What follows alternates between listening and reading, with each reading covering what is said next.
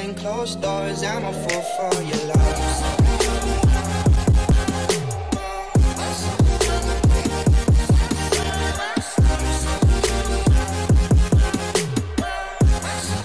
Hi guys, another Geek123 here.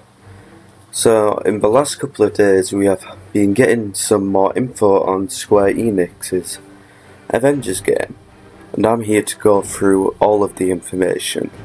So let's get into it. First off, there's been a tweet from the game's Twitter announcing a reveal at Square Enix's E3 panel, and this will be on June 10th at 6 PM Pacific time, which is June 11th at 2 AM for GMT, where I am, so I'll try and stay up for that. If you guys are in other time zones, I have put on the screen now like about 5 of the most popular time zones that I can think of other than these two I've mentioned, and put them down, so if you guys are in that time zone you can just look now and get your time if you want to see the panel, and if you're in other time zones, I'm sorry, but you will have to figure out yourself.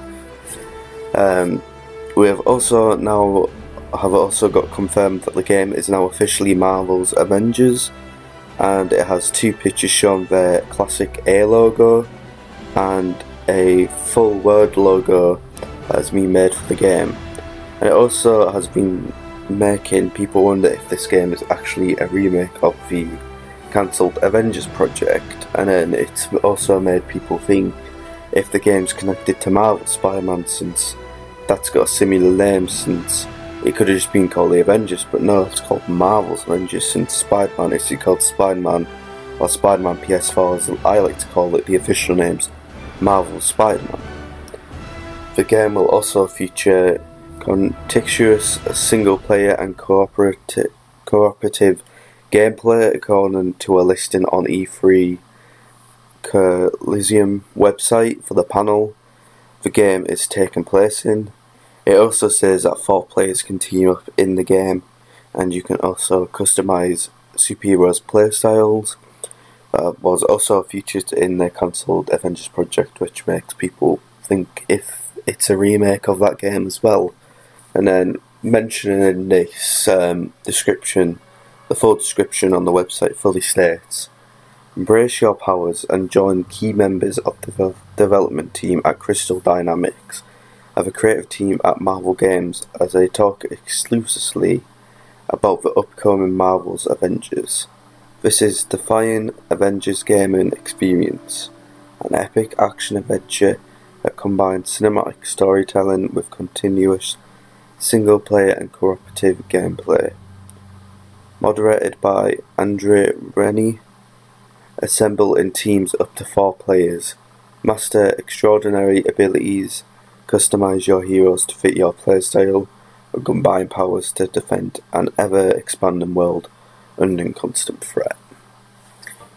So yeah, the game sounds wonderful to me. I wonder if it is connected to Spider-Man, but that's all I have to say. The game sounds great. I'll probably purchase it for either my Xbox or PS4, which again, we haven't actually got confirmed if this is on all consoles or just one console exclusive, unless I've actually mentioned it in the past and I've forgotten at this current time. But yeah, the game again sounds really fun, and I can't wait for it.